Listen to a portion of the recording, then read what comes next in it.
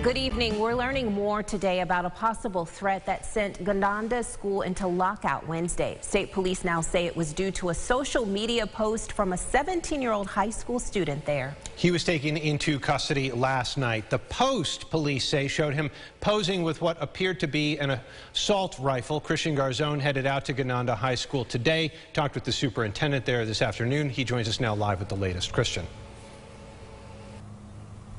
Well, Adam, Teresa, officials are saying right now this looks like an isolated case. Now, details are still limited, but we're told the student was taken into custody off campus at his parents' home and charged with making a terroristic threat, which is a Class D felony. The discovery of this social post came about, we're told, after conversations about the Texas shooting between staff and students here. As soon as the school was made aware of the photo, they called police, and within 7 minutes, the Macedon police were on scene.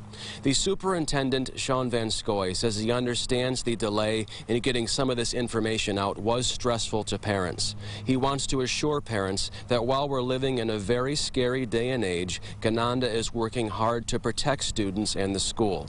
He says because there is such a great relationship here with faculty and students, they were able to learn about this posting, again, showing a student with what appears to be an assault rifle. Here's more on their conversation yesterday. The need to share what they see on social media, the need to say something if they see something. So we've said, see something, say something. Right, so as a result of those conversations in that classroom, a student approached a staff member about something they had heard. That staff member addressed me yesterday morning.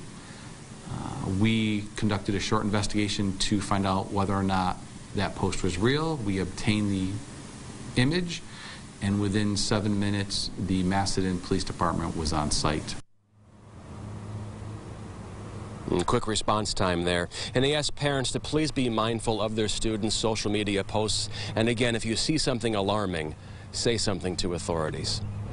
Live in Gananda, Christian Garzone, News 8. Adam, Teresa, right back to you. Thanks, Christian. The student arrested is scheduled to be in court tomorrow in Wayne County. For updates as they come in tomorrow, follow News 8 on Facebook and Twitter.